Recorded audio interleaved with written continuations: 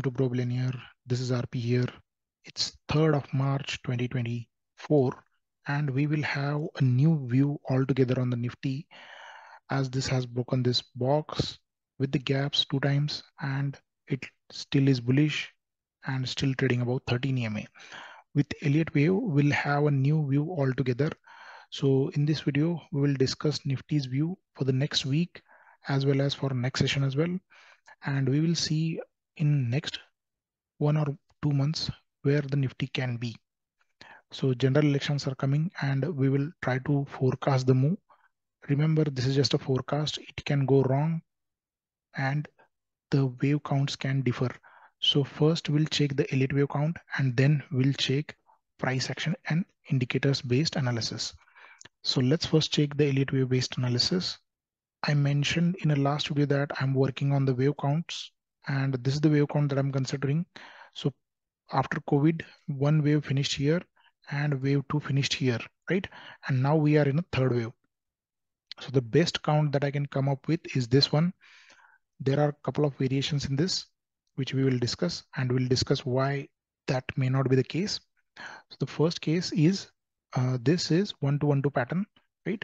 So this is 1 2, right?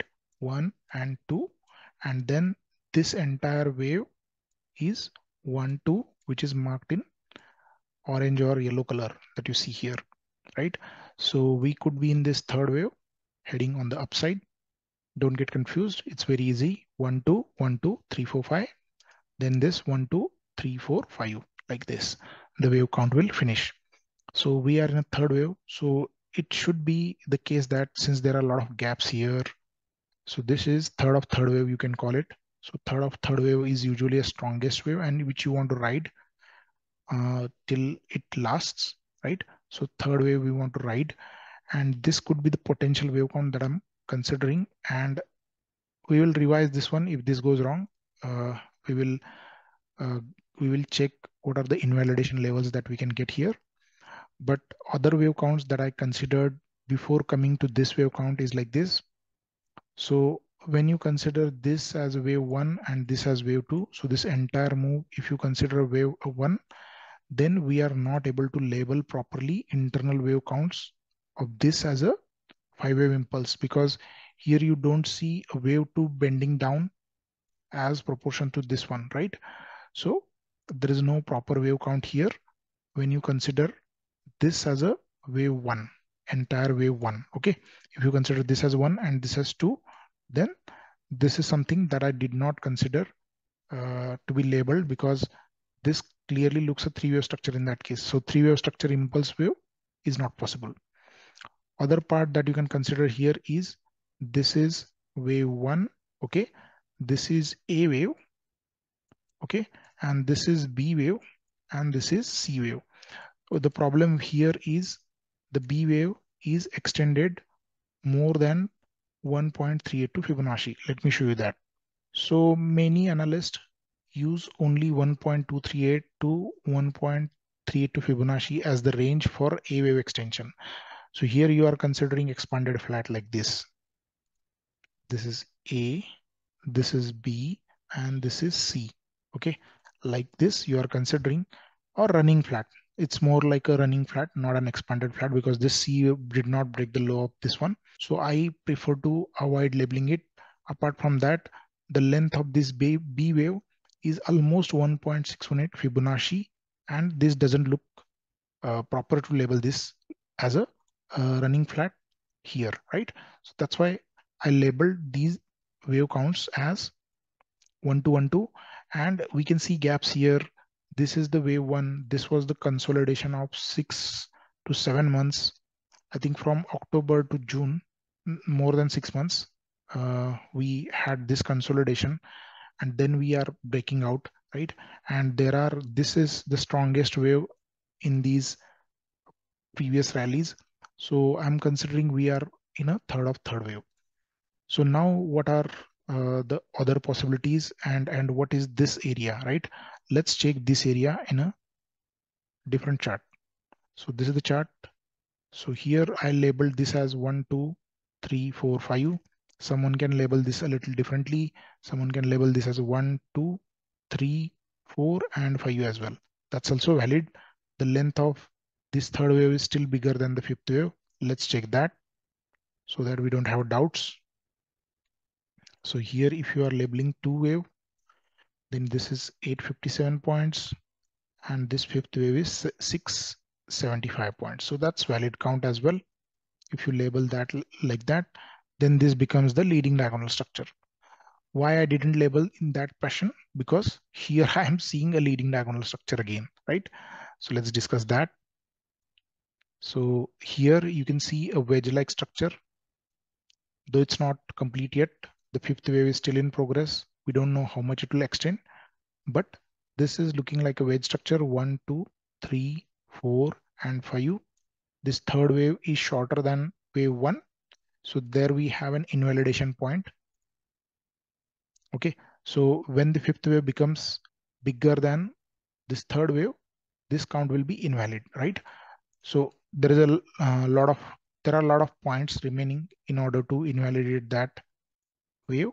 So around 620, 630, this wedge structure will be invalidated, and that's not far away, just 200 points away from the invalidation point. So here this leading diagonal structure will be invalidated. In case it starts to drop, right? So first is break of this low, this candle's low, or 0.600 Fibonacci. In that case, we can assume that the downside has started.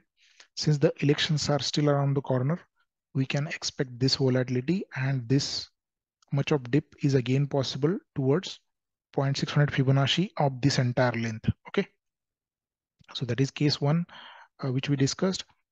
Another case also can be possible. We will reach this low, okay, as a direct drop, as a expanded flat correction. This could be A wave, this could be a complex structure B wave, and then we have a sharper dip toward this. So election will give us, like, election completion, and then the next swing break will give us the idea of where we are and where we are heading. Okay, so until the elections are over, the uncertainty of wave counts will still remain, but we do have invalidation points after which we need to change our wave counts. Let's check what is the level that we are expecting here. Once that is broken, we need to consider the start of wave A. So I'll go on hourly chart. So here I will use Fibonacci. So this particular A wave will confirm once it breaks 0.618 Fibonacci.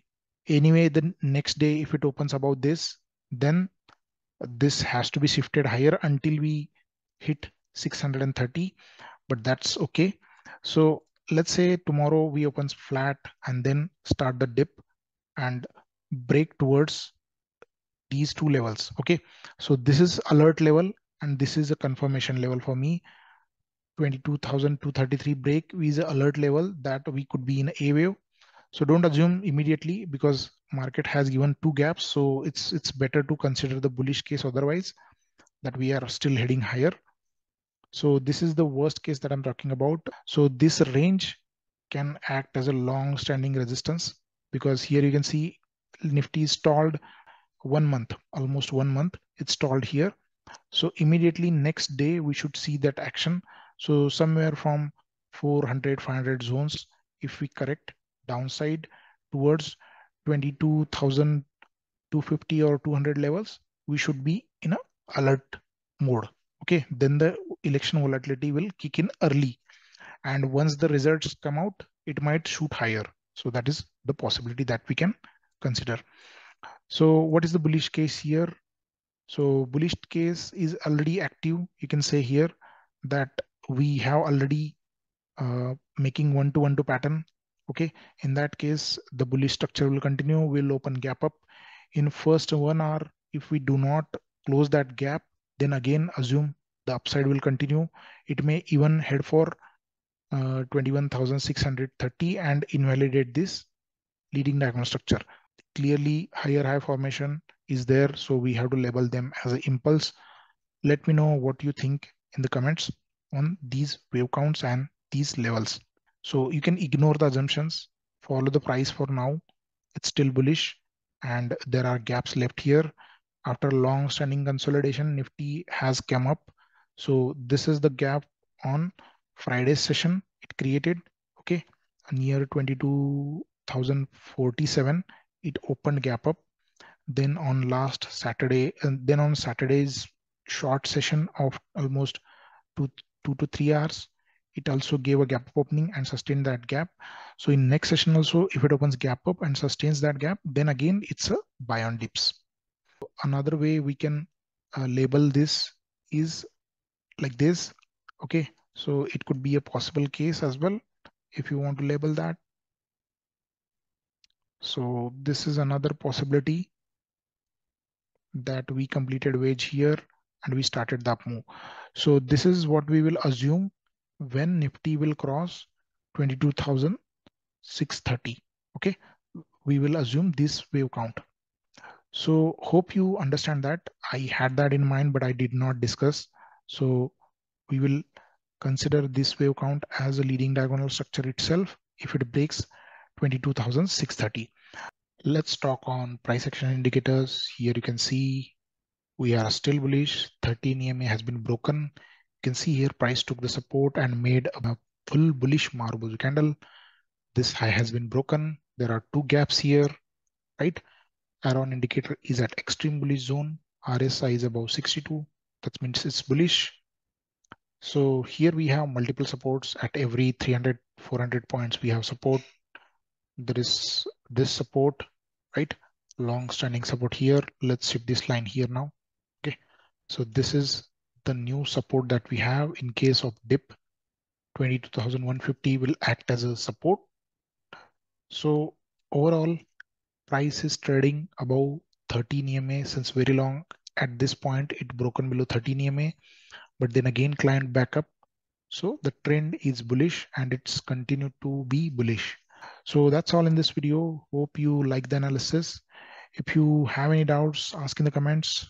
And yeah, thanks for watching. Have a great day ahead. Bye-bye.